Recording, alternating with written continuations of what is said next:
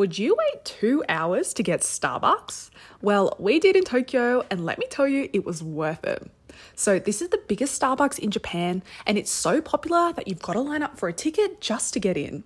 The store has 5 levels and it's in the beautiful suburb of Meguro. Now, everything here is made fresh in store. There's a bakery, a special coffee brewing station, a bar, a tea counter, and they even roast their coffee beans fresh. We got a bunch of food and drinks and everything here was delicious. So we definitely recommend coming if you have time in Tokyo.